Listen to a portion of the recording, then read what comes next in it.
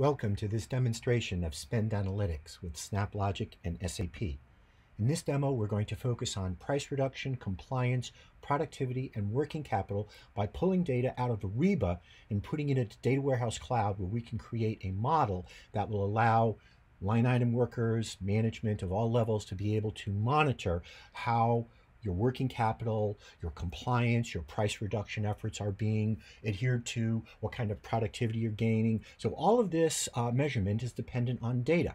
While SAP provides an incredible platform in Data Warehouse Cloud, in visualizations in SAP Analytics, getting the data in is where SnapLogic can assist. So let's begin. First, let's go to the wonderful model that Tom and Eric have built.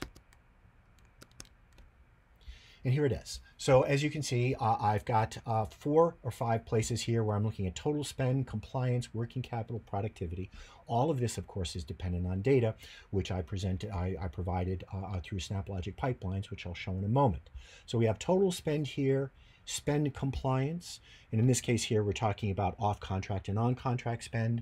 So you see the bottom line here, over 3.8 million of off-contract, less than $250,000 on-contract spend. Whether or not that is normal or not is up to the business. Working capital, everybody wants to know how much money they have to work with. Are we getting the best discount performance of our capital by how we're managing it? Productivity. How many errors do we have to deal with receipts and invoices and shipments and whatnot? This cuts into our profit margins, our capabilities. We want to monitor that. And finally, an early warning system in terms of a purchase requisition. Somebody just wrote up a requisition for a big pile of money. Is that in your budget or not? Is that planned for? And so you can use this to manage your cash as well. So I want you to take a look at this number here, 82,005 current requisitions. I'm going to jump into SnapLogic now.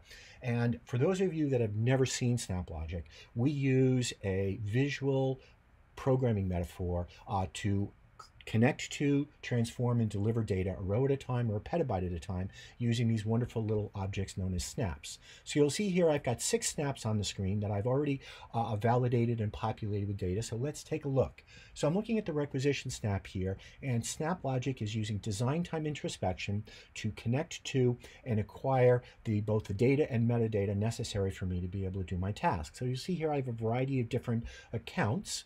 And in this case here, I'm using a document approval account, so because I'm working with requisitions, and these are the APIs.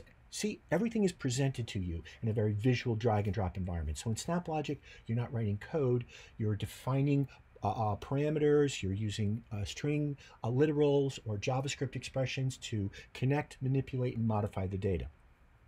So you'll see here, if I want to get a requisition, I have to pass it 2 pieces of information, a realm and an approvable ID. This is a parameter that I'm passing in, and this is the requirement that I have for the requisition. How do I know? Because I go down here and I take a look, and SnapLogic goes in and interrogates the API and tells me that these are the 2 required for this. If I contrast that, let's say, to items only has this as a document parameter. So you can see here that we have all kinds of capabilities, both static values and dynamic values are available. Now, to show you the reuse of this platform, I'm going to go ahead and I'm going to grab this snap. And this is the preview of the data. This is what it looks like when it comes out of Ariba and into SnapLogic. So I get sample data that I can work with. I can look at it in a tabular form or in a JSON document. So all of that information is available to me quickly and easily. So I'm going to copy this snap here, and I'm going to bring it over here, and I'm going to paste it in, and I'm going to connect it to this map requisition. Now, before I can use this, because I moved it from one place to another, I need to get an account. So I'm going to go in here, and again, I'm working with a requisition, so I need a approval account. My parameters are still valid, and my name is still valid, so I'm going to go ahead and say save. I'm going to move this off to the side here.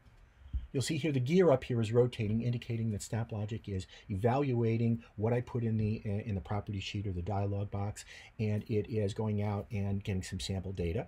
And let's take a look here. And there is my requisition, as expected. So now Now that I have this requisition, before I can put it into Data Warehouse Cloud, which I'm using the SAP HANA Insert Snap to do, obviously I have to have an account on Data Warehouse Cloud, and I'm talking to the spend demo space, and I'm putting it into a table, not surprisingly, called Ariba requisitions. But before I can take that JSON document that I'm getting from Ariba and putting it into a SQL table in HANA, what I have to do is I have to use the mapper to transform the structure into into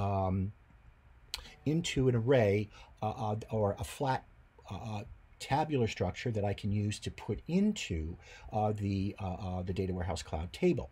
Now, you'd think that this was a lot of work to do, and in fact, most of this was done by our artificial intelligence Iris when I pressed AutoLink. She resolved the differences between this path and this table to a point. I had to go in and make a few modifications and whatnot, but the thing is that because it's a deep learning model, every time we do this, she gets smarter and smarter and smarter, and so it becomes more and more accurate. So let's go ahead and let's go back to Data Warehouse Cloud. So we've got 82 and 5.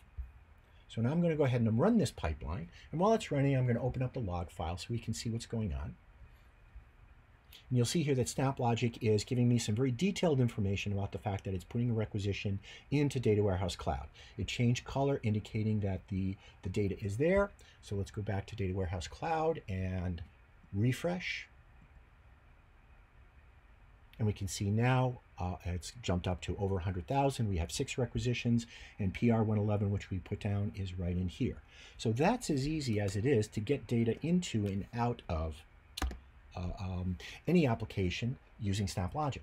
So supporting the spend data metrics, getting the data from all systems, Ariba, Concur, Fieldglass, or non-SAP data if you are so inclined, using SnapLogic to quickly and easily acquire that data, transform that data, and make it available for management, governance, and analysis using Data Warehouse Cloud and SAP Analytics Cloud. With that, ladies and gentlemen, I thank you for your attention. For more information, please visit us at snaplogic.com, sap.com, or partner-team at snaplogic.com.